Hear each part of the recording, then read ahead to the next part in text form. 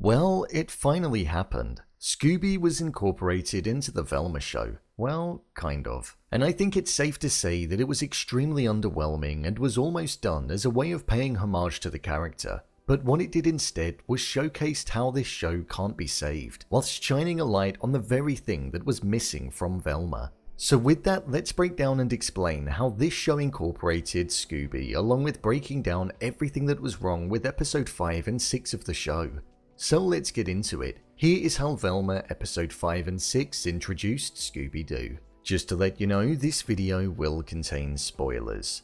So we're now fully within this show. We've passed the halfway point and we're deeply embedded within the multiple cases that we've got unfolding within the show. One thing that this week's episode did was reveal Scooby to us, a moment where we could have had the much loved Scooby Doo, but unfortunately it was a different kind.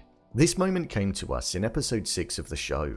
Within the episode, we found out about a character called Dr. Edna Purdue, who was revealed to be Norville's grandmother and the principal's mother, tying back into why we saw the card for the insane asylum in last week's episodes. Because she was residing there, we found out that she was studying the practice of being able to keep a brain alive whilst removing it from an individual's head. This was a practice that was picked up by the military as they wanted to stop the protests from meddling kids.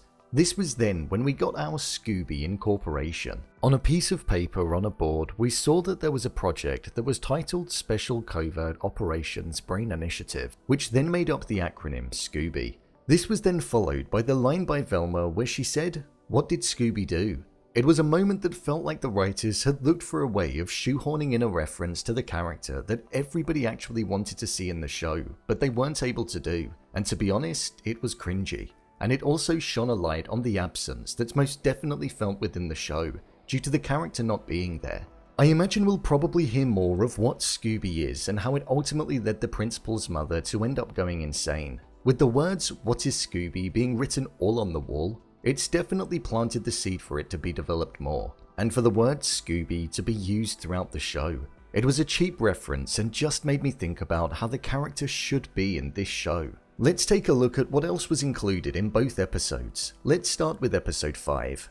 Episode 5 was a bit of a strange one, to be honest, as it didn't really feel like it addressed the main plot of the show at all. This was the person going round and removing brains. It was more of a filler episode.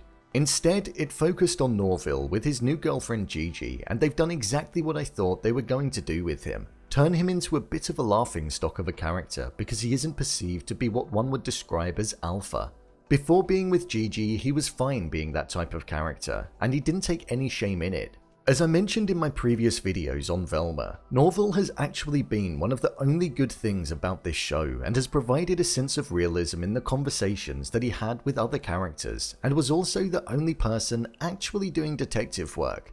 Whereas what they've done to him now is they've made him feel ashamed of being the type of person that he is, making him lose his voice in having Gigi and Velma arguing over him, like he can't speak up for himself, something that the character wouldn't have done before. So it's a shame that they spent most of episode 5 and 6 making the character adopt that type of role. Within episode 5, it felt like the main story was also centered around Daphne and the finding of her biological parents. We witnessed her go back to the crystal mines, where we saw her meet her mother and father, and told her that she had to earn their trust before revealing their true identity. We saw her go back home and research the underground gang that they were a part of, where she saw that she was definitely their child.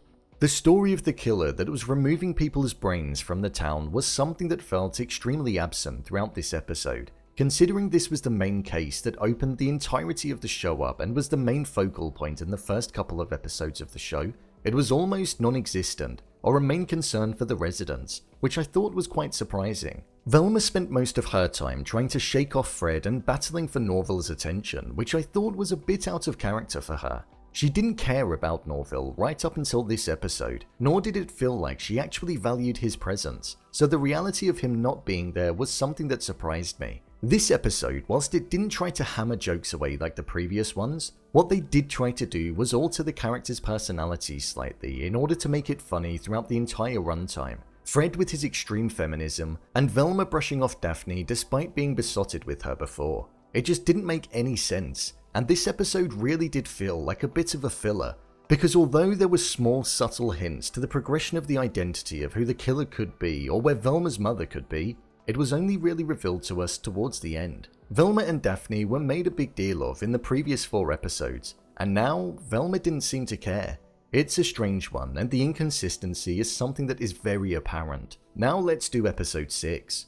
Episode 6 of the show was very much focused on relationships. We had Velma yearning for her dad to believe that her mother was actually taken so that her hallucinations would stop. We had Daphne getting to know her biological parents a bit more and then ultimately being saved by her adoptive parents. We had Norville and Gigi spending more and more time with each other, and we had Fred battling with his father over his new views. This was an episode that contained more information about the identity of the killer, contained clues that could be picked up on, and did actually see Velma lose her hallucinations, which I do think is a shame, because I thought the art style of those scenes were extremely strong, and I also feel as though there was definitely an avenue that wasn't explored when the hallucinations would happen. We only got brief glimpses of them. We found out about how the principal's mother used to work in the basement of the house that Fred's family moved into, and how that was why Velma's mother was there on the night that she went missing, because she wanted to know more about the Scooby Project. We also saw that Brenda's vest was down with Daphne's parents, meaning that one of them could potentially be the killer. With the way that Daphne's biological mother was acting, it seems as though she could be. However, there was somebody that looked as though they attacked her in the closing moments of the episode, so it may not have been her. We also saw a clue that said Jinkies in the basement of Fred's house, which I thought was a bit far-fetched. Apparently it was written in Velma's mother's handwriting. I just find it hard to believe that she'd been living down there for years and never bumped into anybody at all.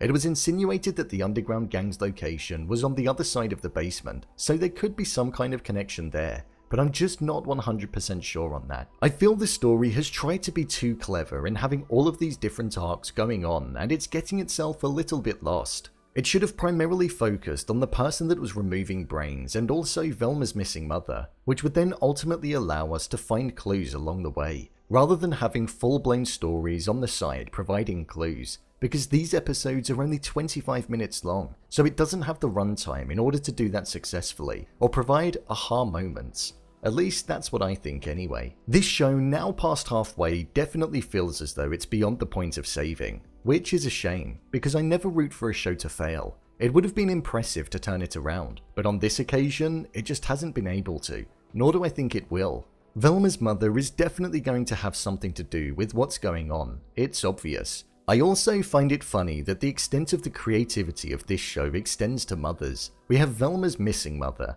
Daphne was looking for her biological mother, Norville's mother was acting suspicious, and it was because her own mother was connected to the brain removal idea. Anyway, with 4 episodes to go, I'm deep enough in the show now to want to see what happens next and how the show will come to its conclusion. So, there you have it, how Velma episode 5 and 6 introduced Scooby Doo. If you want to see more videos such as endings explained, theories and predictions, and character breakdowns, then click on the I button. Or alternatively, you can head over to my channel where you'll find them all. If you'd like to give me a show or movie that you'd like me to review, then head over to my Twitter, @brainpilot_, and tweet me what show or movie you'd like me to review next. And finally, if you'd like to see what I rate the latest movies that don't quite make the cut to getting a dedicated video, then head over to my Letterboxd profile. It's where I rate the latest releases in real time. What did you think of episode 5 and 6? Leave a comment down below. And don't forget to subscribe. I'll see you next time.